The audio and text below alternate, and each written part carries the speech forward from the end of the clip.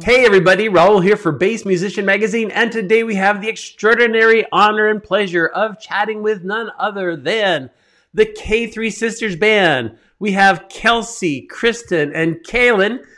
Here we are, yay!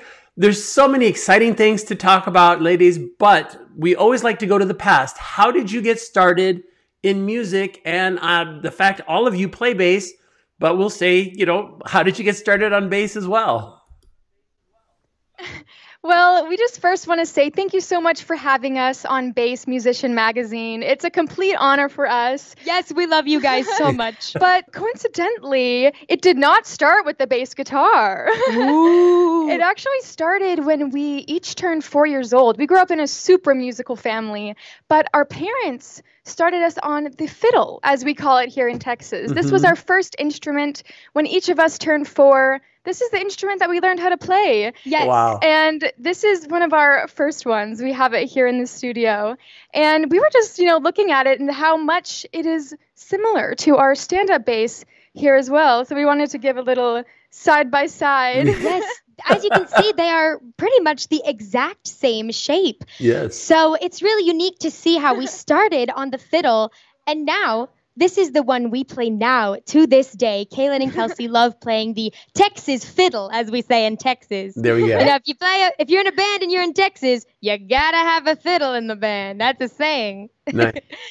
But yes, we each learned to play with the Japanese Suzuki method, each at the age of 4, I believe it was, right, Kaylen? Yes, and then we would play around with our parents because they were in a band before us at different fairs and festivals and theaters. And then in 2009, that's when we actually formed the K3 Sisters Band.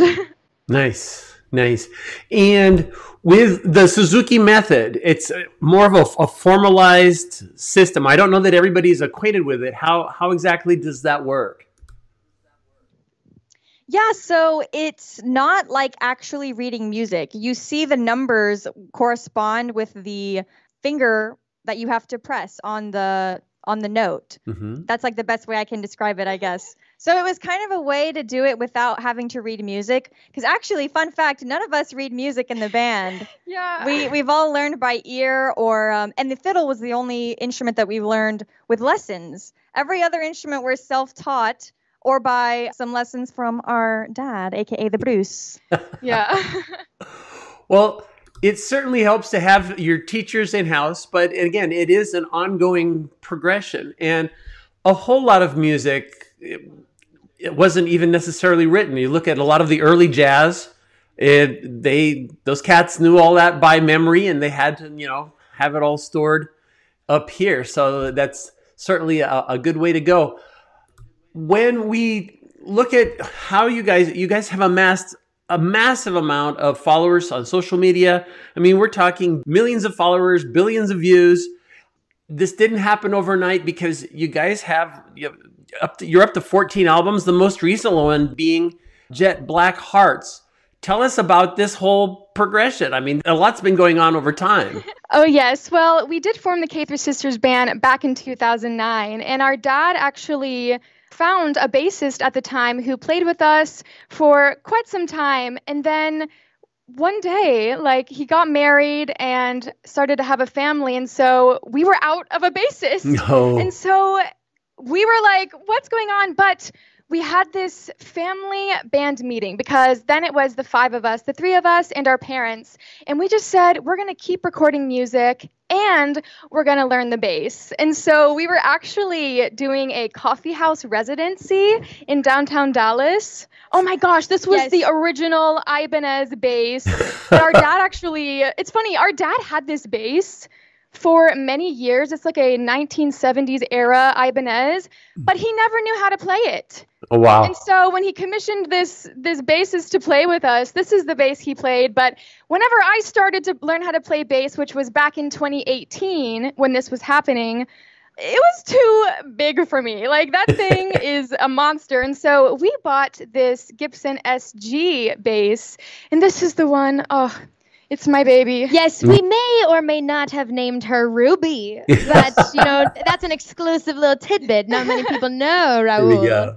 But I just gravitated towards the bass. It was just such a fun instrument, and I took my knowledge from because I was a multi-instrumentalist playing guitar and fiddle, obviously. And so I took those skills and moved them over to the bass, and it really just came naturally to me. Yes. And then Kristen, when she plays, she picked up the bass like around a year later. And her main instrument is also mandolin and drums and many other instruments as well. Mm-hmm. But she definitely started to play the bass inspired by a mandolin. And she just has this epic flavor when she plays the bass. She's all over the place doing leads. Yes, one of the unique things about our band, the K3 Sisters Band, is that we do, in fact, have 3 bassists in the band. There you go.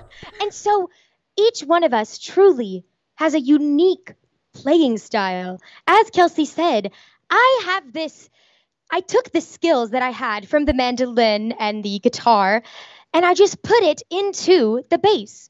You know, our music philosophy is taking that instrument, like the bass guitar, Mm-hmm. and using it to fit our original song the best way it can.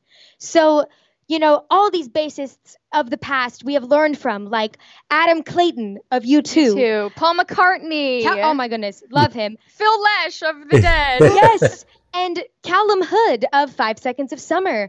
We have learned from their greatness, but also found our own unique style, because at the end of the day, as a band, it's important to have your own sense of style. Yes. And so that's why our fans love hearing each of us play it. And those iconic bass lines that we've created, like our songs on Vampires on Gloria Street, Oh, or The Sting, or Breakout, which is on Jet Black Hearts. So many of our great bass lines are by them. And Yes. that's what we love, is making those iconic bass lines that our Yes. fans, as soon as the song starts, they're like, oh, I know what song this is. Yes, but sometimes the bass must remain subservient to, if it's like an anthem song, the lyrics have to come Yes. through, because we are a vocal band. That's we true. specialize in 3-part harmony. Mm-hmm. And so, you know, it depends on what the song requires. Now, that's a very interesting choice. And one of the biggest challenges that multi-instrumentalists or musicians that play more than one instrument have is detaching from other instruments when they're playing bass. So, for example, if you're a guitar player, it's hard not to think like a guitar player when you're playing bass, because as a guitar player, you are filling space more. You are maybe complementing in a different fashion. Whereas with the bass, you have to take into consideration both the percussive elements and your melodic elements. And a lot of times those will be different and synchronized in a different fashion. Do you find it challenging to separate the two? You know, definitely that comes into play. And because we are a vocal band at the core, when one of us is playing bass, we're also singing at the same time. So we're not just, you know, getting the luxury of some of these epic bassists who maybe don't sing sing at all, and they get to just play the bass, but we have to do that and sing at the same time. And we so much respect those people who get to do that. And we just love getting to challenge ourselves at times and play some really cool bass licks while we're singing. Well, and not to mention the fact, indeed, in addition to the music, because of the media where you are being seen, you're streaming, there's a big visual component to the performance as well. And again, even looking at the studio where you are right now, that's quite a studio. That's quite a setup there. So Yeah, this studio is where all of our crazy magic happens. We do concerts here almost every Saturday, and we have now amassed over 2 billion worldwide views. wow. And, you know, a couple 100,000 of those views are of us playing the bass in this room, Raul. And so whenever we come in here, we just love to let the magic explode. This is where it happens. Nice. Well, and I can definitely see that kind of a combination of passions blend, because you're obviously Harry Potter fans. That's noticeable.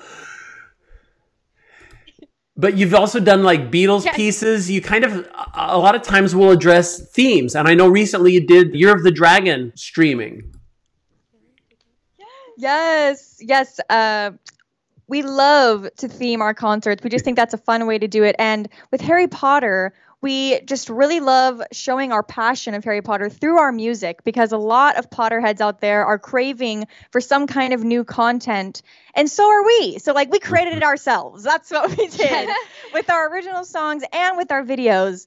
And let me just say, this is so cool to be asked all these music questions, because a lot of our interviews have been about our videos or about, you know, the numbers. And so it's so cool to be asked about the music questions as well. Yes, and I noticed that you mentioned the Beatles. Yes. We did last year. It was actually for April Fool's Day. We came together. We were like, we want to pull like kind of just a fun, not really a prank, but just like a fun thing we could do for our K3SB fam, which is what we call our fans. Mm-hmm. And April Fool's Day happened to land on Saturday. And so the three of us and our mom, we dressed up as the Fab Four. And our fans kept thinking that we were going to play a Beatles cover, but because of copyright, we didn't want to get whatever that is called. Yeah, copyrighted for that and all that. So we kept saying, all right, guys, let's do the one about that girl. You know that one.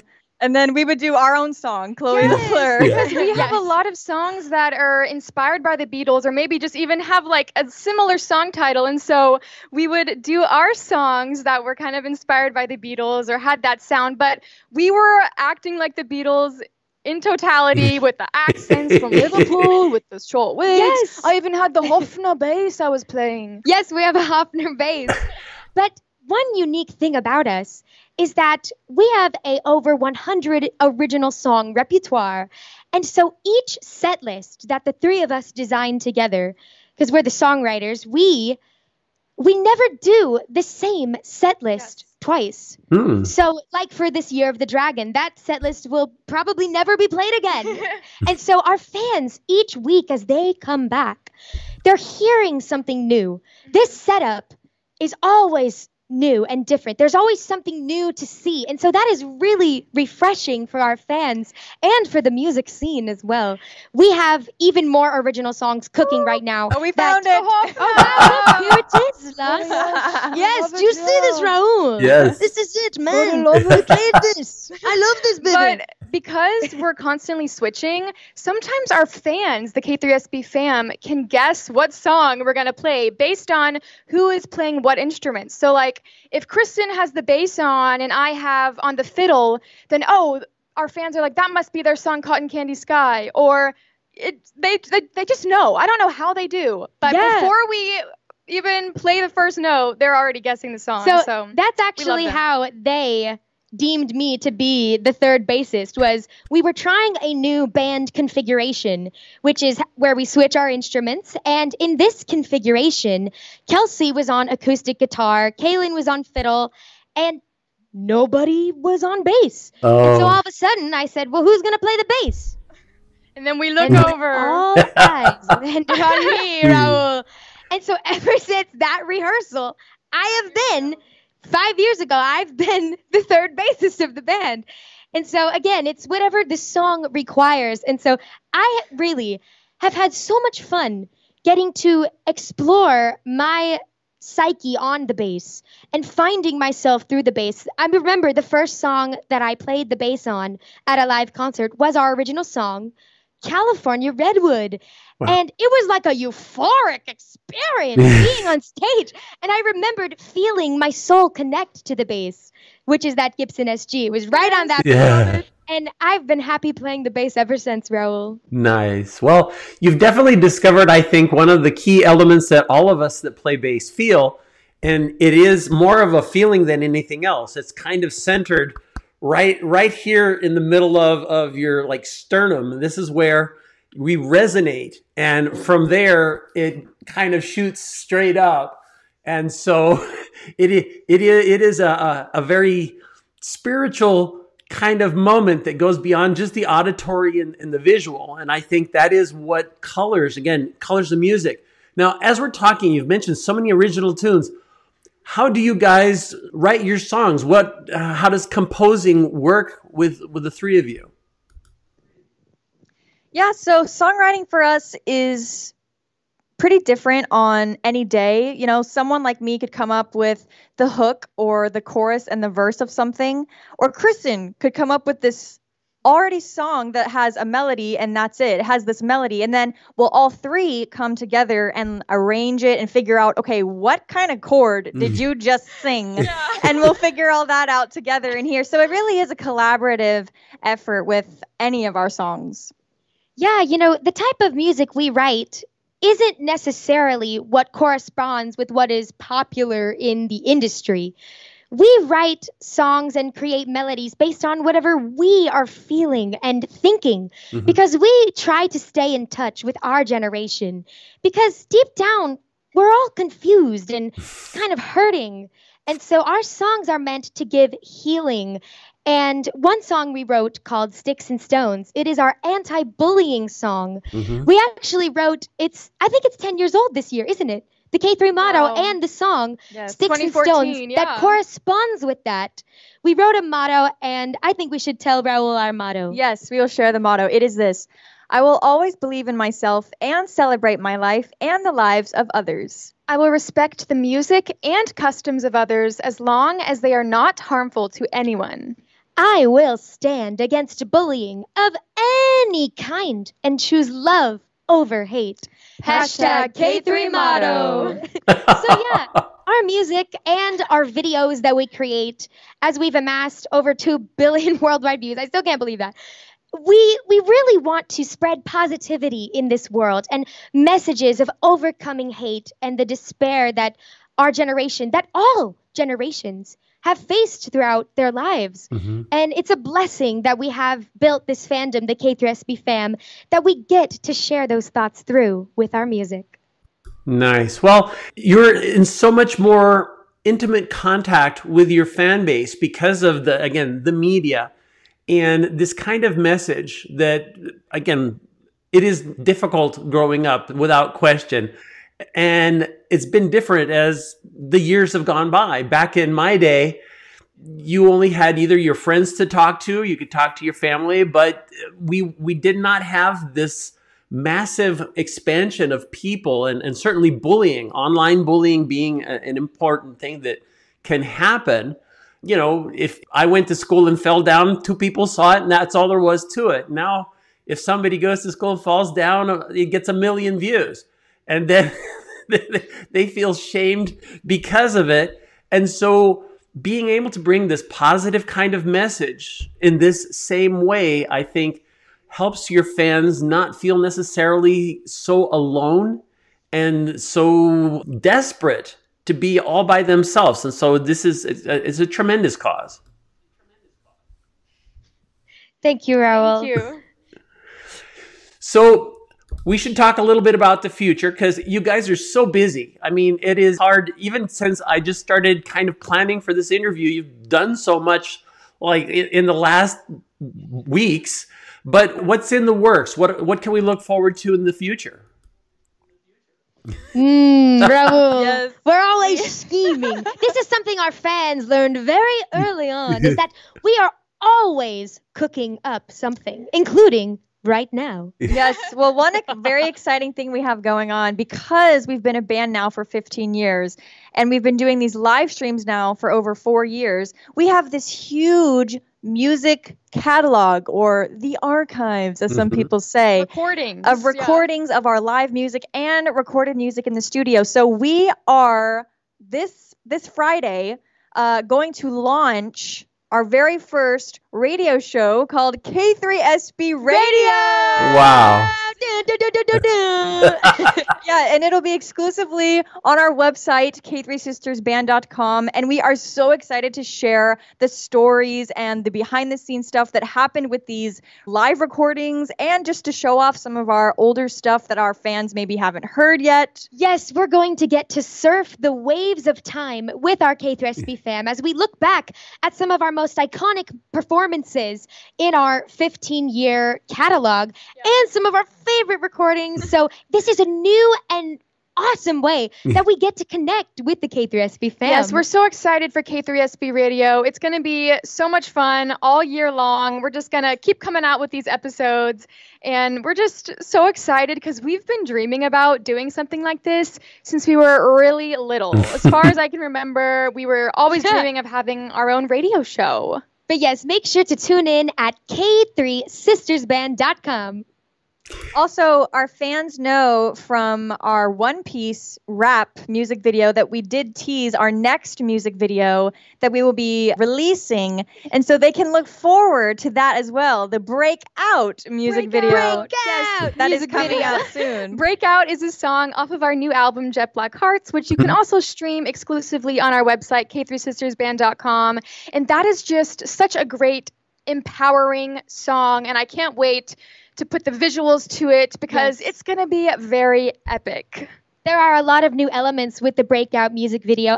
And coming up, we are going to be in Universal Studios, Orlando, Florida. As you know, Raul, we are huge Harry Potter fans. And we are going to be teaming up with our friends at Orlando Informer to meet the K3SB fam and fellow Potterheads. And to do some more video filming there for our fans and special live streams for people that can't come to meet us in person.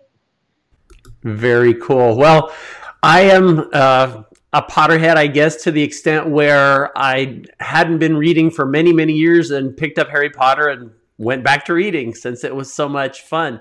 Coming back to, you've mentioned your website, also social media. Where can people find out more? If they haven't looked at your website, where should they go? Yes, you can find us on all social media, Instagram, Facebook, TikTok, and YouTube, all at K3 Sisters Band. And you can stream our music exclusively at the website. That's the only place you can stream it, at k3sistersband.com for free. Yes, no ads. With no pesky ads. Very cool. Well, ladies, Kaylen, Kelsey, Kristen, thank you so much for taking time to chat with us.